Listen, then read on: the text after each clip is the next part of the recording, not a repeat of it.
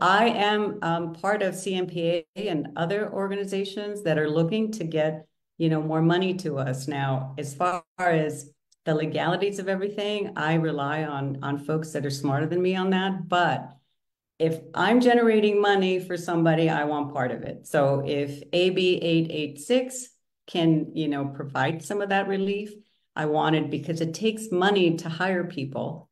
And on that note, we also have an existential problem there. There are people that are writers, but there are very few reporters. And even though, I'm hyper local, I need people that are reporters who can sense the news, who can get out there and get it done. My community needs that kind of reporting. Every week, we have way more stories than we have room for in our paper.